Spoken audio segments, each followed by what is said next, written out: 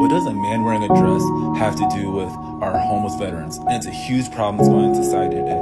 Both the Republicans and Democrats have ignored it for years and years.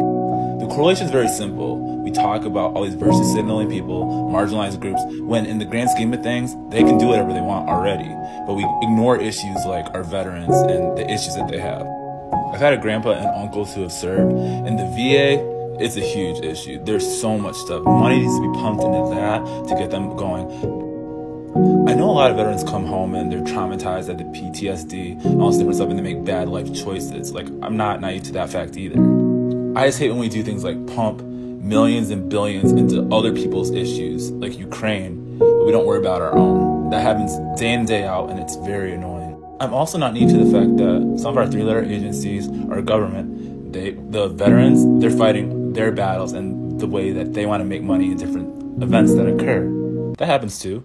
But when it comes down to it, we need to focus on issues that actually matter and affect our own, not virtue signaling stuff day in, day out that doesn't accomplish anything.